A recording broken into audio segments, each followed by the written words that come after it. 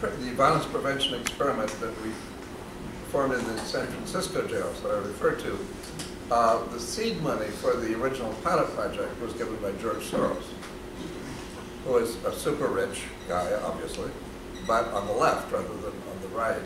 Now, was that dark money? No, it was open. I mean, it's an Open Society Institute, which he funded. But he's probably a good example of the fact that not all super rich people are the same. I mean, as you said, it's important not to tar everybody with the same brush. Soros and the Koch have funded exactly the same thing. In fact, Koch have come in on Soros' footsteps. The exact same projects. That's why I think there's something more going on now than what you suspect. What I think what's interesting about what you say is that you won't find it a hypocrisy just there, right? Like I gave an interview for something called, I think it was Mint Press, right? And they asked me about the moral fabric of liberalism. And I said, listen, it's very hard for me to hear or take the president seriously when he talks about Black Lives Matter, because I can hold up a picture of Trayvon Martin, of Michael Brown, of Kai Gurley. We can keep going of all these black and brown faces that have been killed by cops. Now, here's something else, Mr. Obama. I have some other pictures of some black and brown faces that were killed by the drone strikes that you've ordered around the world.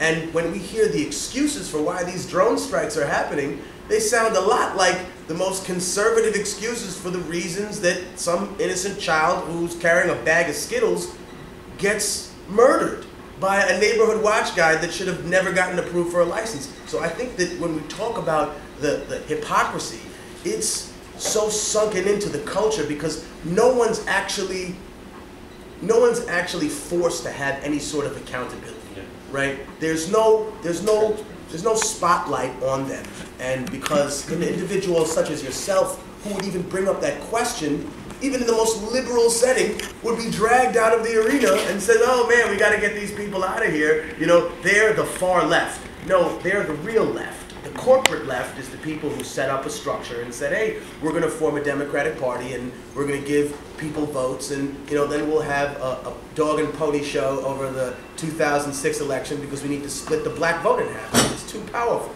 I mean, these are things that are incredibly obvious about it, but I think that when we talk about individuals such as Soros or other people, I think when you're at that level of billionaire, you have so many pieces on the board, you're playing so many games at the same time with individuals that obviously, morality is out the window.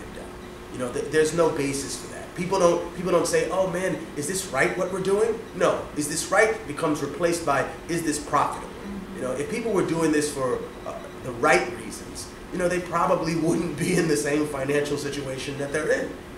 Even an individual who has immense wealth, more wealth than they could probably spend in their life, to the point where it looks like a video game. You know what I mean? For adults. They still aren't going to go to the factories that make all their clothes and secretly hand people money. Why? Because they think that that's going to set a precedent for people to want more. Right? In the same sense, I asked my father once, because we lived in Peru, which was a dictatorship. I said, how come the dictator who makes so much money wouldn't give 5 million, 10 million back to the pueblo, to the people? And my father said, because behind the general, there's a colonel. And if he did that, then the colonel would think he was getting soft, he would bump him off, take his place, and that's the end of it. Because they live by a pyramid scheme. So I don't think that those individuals are really bound to the morals of left or right by the time they get to the top. Those people live in a world where there is no such thing as a right or a wrong. To them, there's just what is and what isn't, unfortunately. First of all, thank you.